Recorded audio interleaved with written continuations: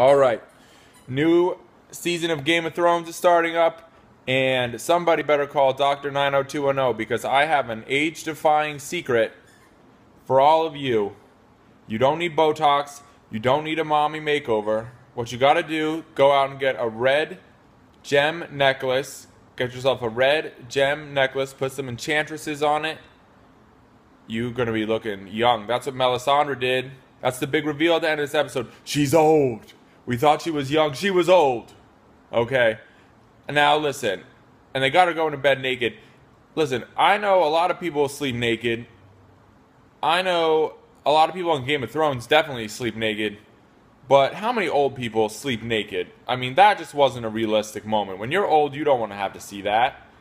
But they just do it so they can work all the straight fanboys up, show them some nice titties, and then bam, she's old.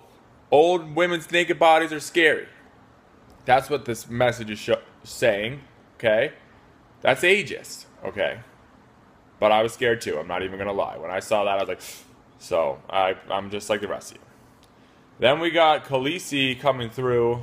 She thought she was up for a combo beheading rape scenario, but then they told her she was going to have to go to a convent or something for widows. You could just literally look on her face. She'd rather do the rape beheading. It sounds boring as hell over there in the convent. But what are you going to do? She'll figure some way out of it, I'm sure, because we just can't get enough of her annoying butt. Now, on to who else? Brienne showed up, kicked some butt. Brienne and Marjorie are like the only two good people on the show. Marjorie, they're like, Marjorie, we need you to confess. You sinned. And she's like, we all sinned. I know that's right. What the fuck are you going on this show?